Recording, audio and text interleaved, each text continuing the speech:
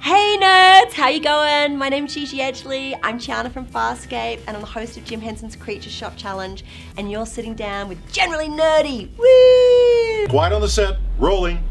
Hi, I am Bitsy Telek. Hey, I'm Hale Appleman. I'm Walter Kane. I'm Rene Aubergenois, Odo on Deep Space Nine. Michael Dorn, Lieutenant Commander Worf, Star Trek The Next Generation. Come and see me and hear me and talk to me and listen to me talk about myself. Hey man, this is Kevin Smith, often considered generally nerdy, and you are listening to what is often considered generally nerdy. On Generally Nerdy. You're listening to Generally Nerdy. Generally nerdy. Generally nerdy. Okay, so you do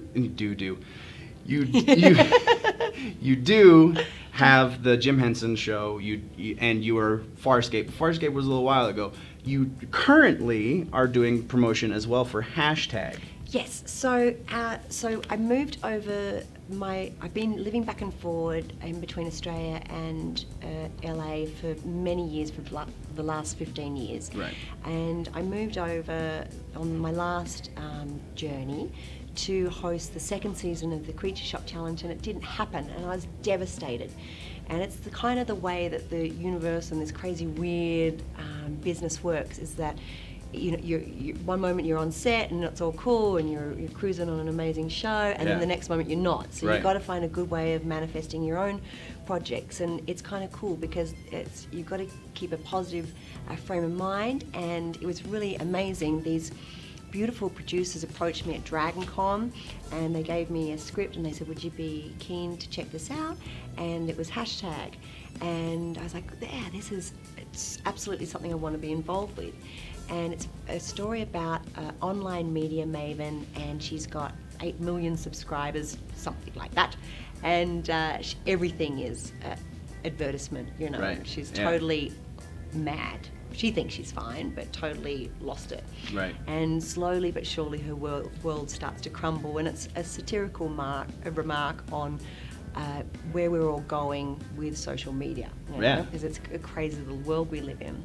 So it was a Kickstarter. We asked for 40,000. We raised just over 44, and it's been in post-production for a little while, because when you do a Kickstarter, a lot goes back to Kickstarter and a lot goes back to the rewards that you give for the fans, and then you've left with a small portion of that to complete the film.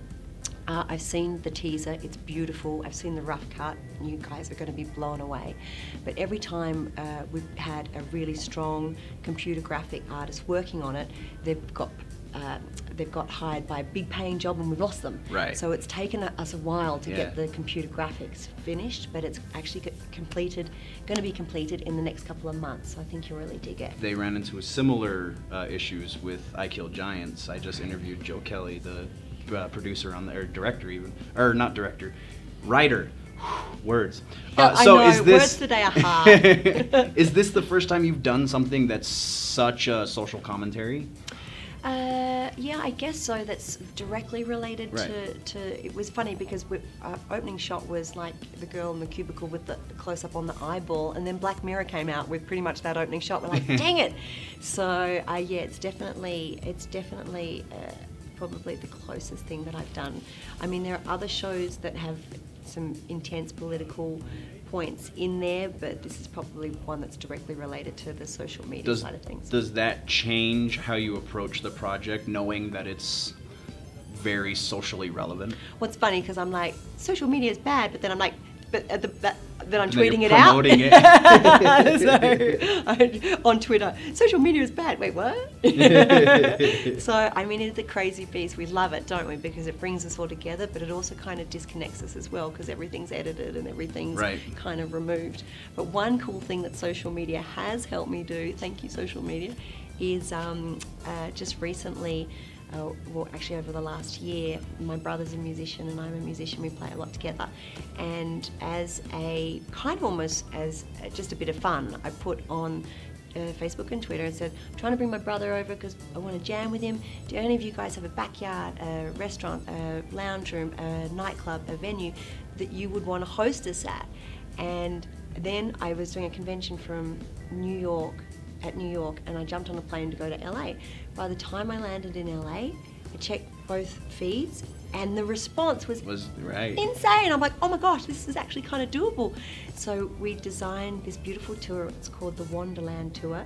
And we're going all over the world, literally. We're coming to your area, so please check it out. It's a self-made tour. It's not a big production company doing it. If people want to look up the site, it's www.wanderland.love.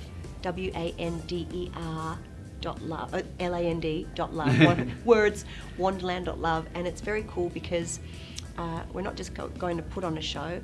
In each little town we're going to, we're joining forces with the people from the community that are coming to watch it, and we've got we've got a burlesque dancer, we've got someone performing live art as we do it, we've got other people that are coming and singing with us and stuff, and we're pretty much literally going Australia, UK, Toronto, and everywhere throughout America. So you can guarantee we'll be coming to a town near you. That's really cool. We're trying to settle on a Denver date too. So nice. if you got any hints, go onto the website and tell us. So it looks like I've got time for about one more. Besides acting, what would you say is probably the nerdiest thing about you that other people might not know? Nerdy. And apparently going to cons, because you go to a lot of cons. And that's pretty well known. So. Yeah, probably I'm the biggest fan of the fans. You guys think your fans, well, you haven't met me yet because I stalk you. I've literally spent the last 20 years of my life going around Comic Cons and meeting all you beautiful people, and I'm so appreciative that you put up with me and look after me and send me around the world. It's a very special thing, so thanks for having me. Awesome. Thank you very much, Gigi. Don't frill it up. Don't frill it up.